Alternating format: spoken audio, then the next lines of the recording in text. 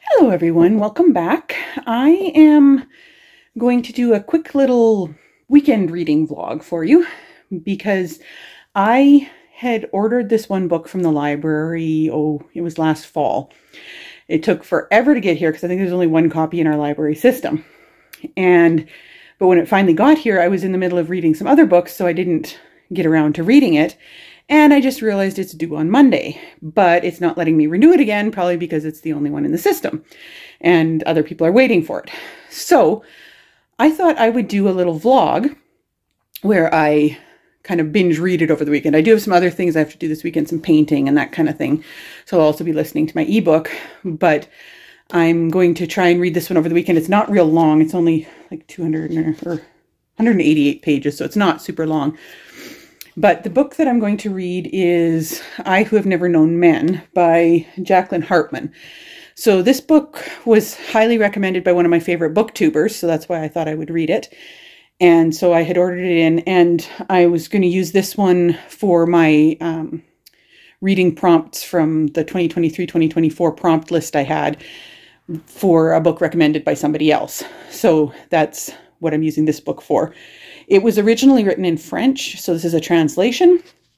And basically it's kind of a, I don't know what you would call it, like speculative fiction or something like that.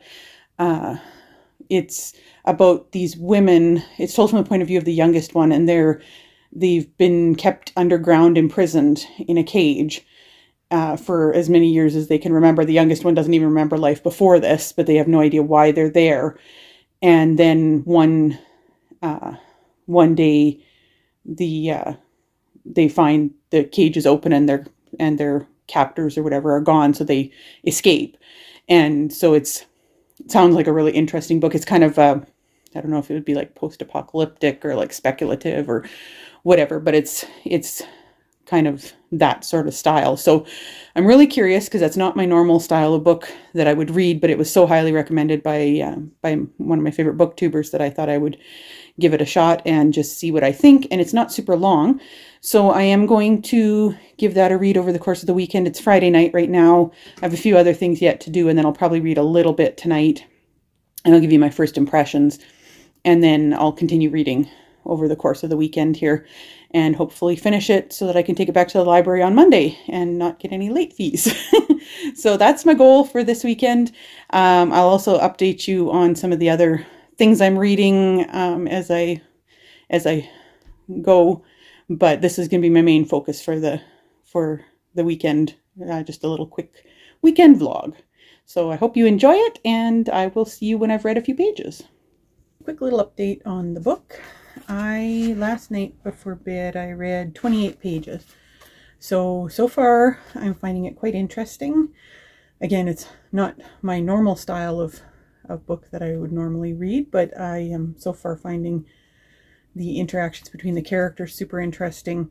They're still trapped underground at this point, and nobody knows why, or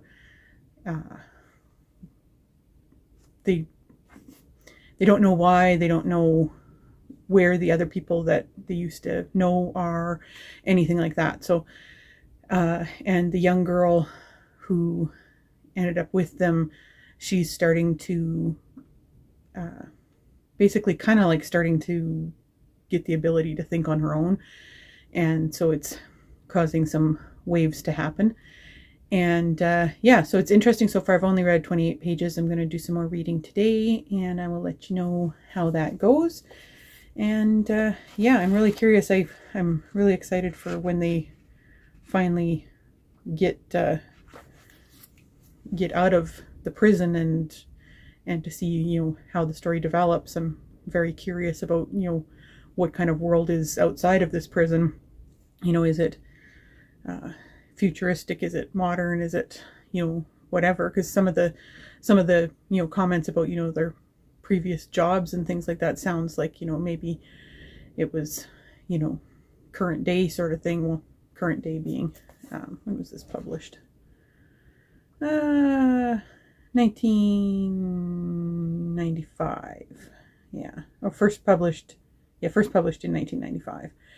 So, you know, was was it, you know, the world of the 1990s that this happened in, or was it sometime in the future? Because obviously these women don't know, you know, can't tell the passage of time because they're trapped in this underground bunker with no idea of how much time has passed. So yeah, it's super interesting so far. In the first 28 pages, the voice of the main character is really interesting, very readable, and yeah, I'm super curious to keep going. So I will do that, and I will let you know what I think.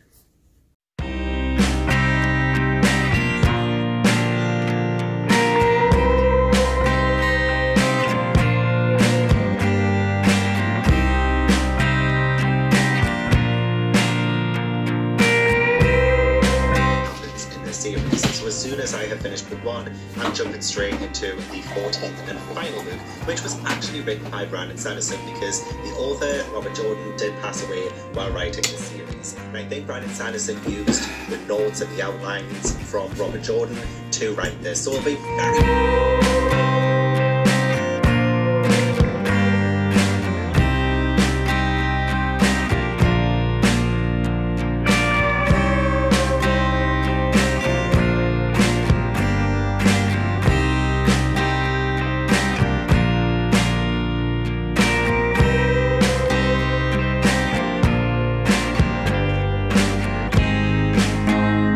Update time. I have been actually reading quite a bit today. I was doing reading sprints with Gavin. It was a recorded one from earlier in the month. I'm just going to grab the book here. And I'm alternating between reading during one sprint, and then the next sprint I'm going to work on revising my 5th novel. That's one of the reasons why I've been so... one of the reasons why I haven't been reading as much this month, because I'm actually finally writing again. So I finished the first draft of my 5th novel, and I'm giving it a final read through before I send it to my friend who edits and reads through it for me. So that's kind of what my plan is for today. So yeah, I've been reading the book, and I got to page 70, and it is super interesting.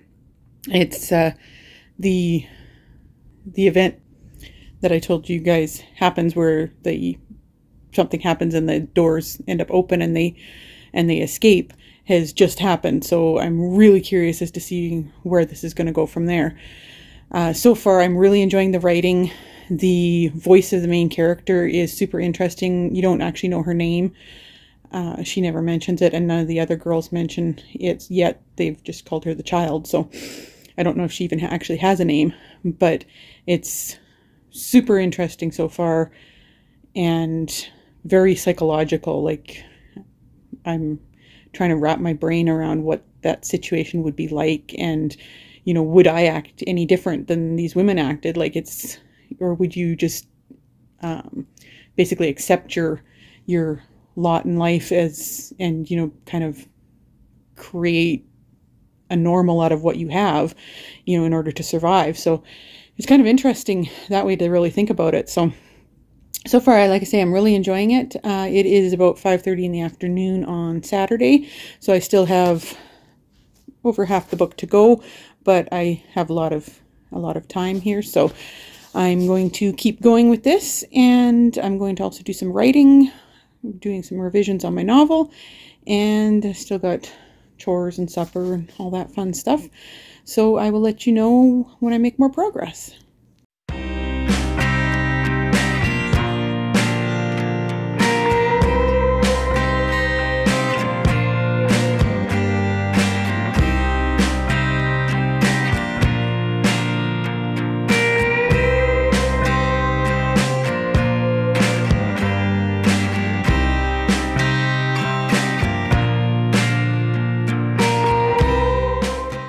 Update time on the book.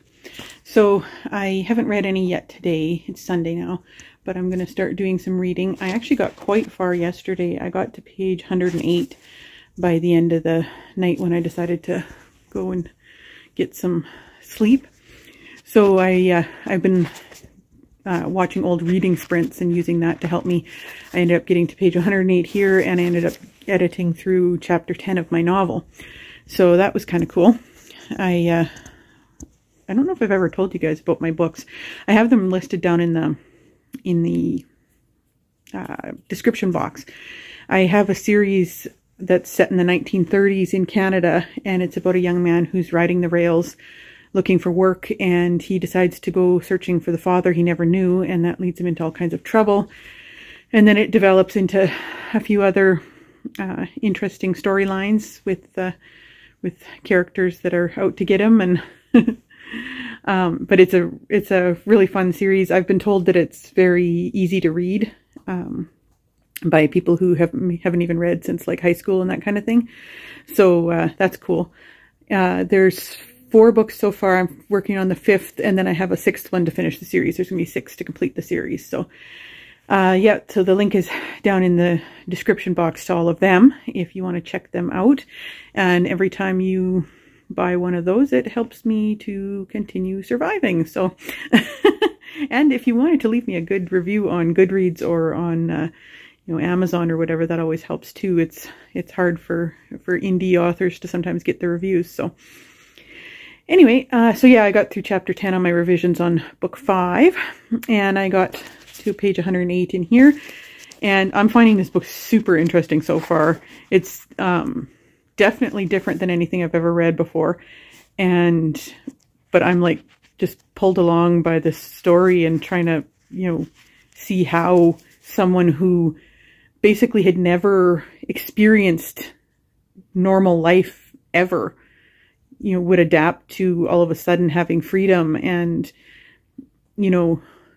somebody who, like, I mean, she didn't even learn properly because the women that she was with taught her a few things, but she didn't, there was no purpose to, learning to read or learning to write or that kind of thing, because they had no paper, they had no books or anything, so she's been learning as they can teach her, as they remember things, and, learning about, your own body even and stuff like that. So it's very, very interesting. And I'm super curious as to what on earth is going on. I'm pretty sure we're not going to get answers to that, but it's like crazy. It's addictive.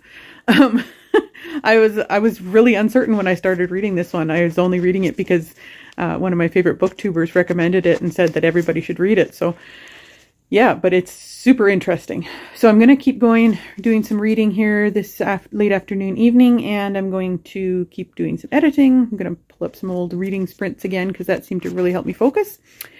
And I will let you know when I'm done. Well, I finished the book. I just finished it, so my thoughts are still kind of all over the place. That was very, very interesting. Wow. You don't get answers to everything, but that seems fitting for the story. Yeah, I'm not really sure even what to say about it, because wow, that was like really interesting. Brought up a lot of interesting thoughts I hadn't thought about before. What would you do if you were the last person on the earth and you had nobody to talk to and nowhere to go and no answers to your questions? And very interesting. Very, very interesting. I would definitely recommend this to people. I got to go through my Cawpile rating to see what I would actually rate it, but I'm thinking it's going to be at least a 4.5 or a 5 because it was super interesting. I didn't find it overly sad, which kind of surprised me because of the content.